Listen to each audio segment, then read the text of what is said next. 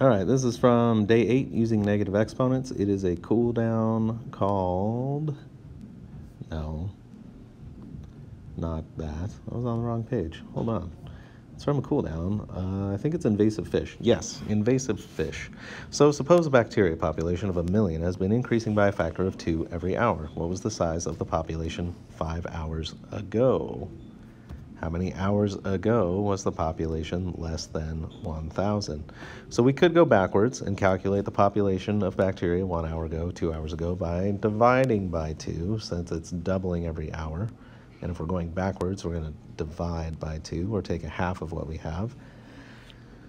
So that would be 500,000. 2 hours before that would be 250, because cut in half, cut in half. But there is a better way to do it. Another way to reason through these questions is by representing the situation with an equation. If t measures time in hours since the population was 1,000,000, then the bacteria population can be described by the equation of this. We could write it like that, or you know what's even better? We could just stick with our standard equation that we already know. But if this t is time hours since the population was 1,000,000, if I want to figure out what the population was 2 hours before that, I just got to put in a -2. You could do this on Desmos, or I mean, you could do it on paper if you really want to.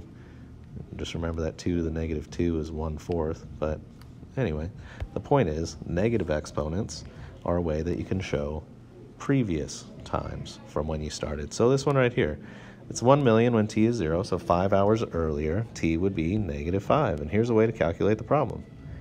Or, I mean, do it on Desmos. Just type in, an amount as a function of time equals your equation to the t power, and then on the next line down, you just go a of -5. That was a horrible a.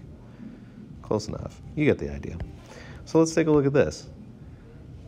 Equation, p equals 5,000 times 2 to the t is the population of invasive fish species in a large lake t years since 2005. Oh, wait a minute.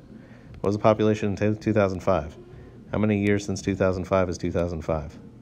Or, if 2005 is our starting year, what's our starting value?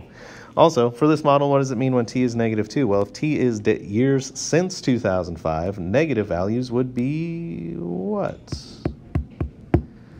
My last question is, if the population is doubling every year, and we know that t equals -2, well, from number 2, you should know what that means. T equals -2. What year would that be? And what would that say about the population of fish if our population is growing over time? Are we going forwards in time or backwards in time? Would it be growing or getting smaller? I hope this helps. Let me know if you have any questions.